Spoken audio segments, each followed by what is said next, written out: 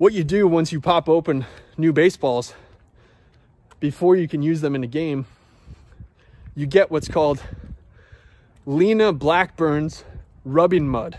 Lena Blackburne was a player for a few years. He didn't have a great career, had a very short career, did not have a high batting average, not a Hall of Famer by any stretch of the imagination. But what he did do was find a spot in the Delaware River, a secret spot in New Jersey, where he would package and sell what's called rubbing mud.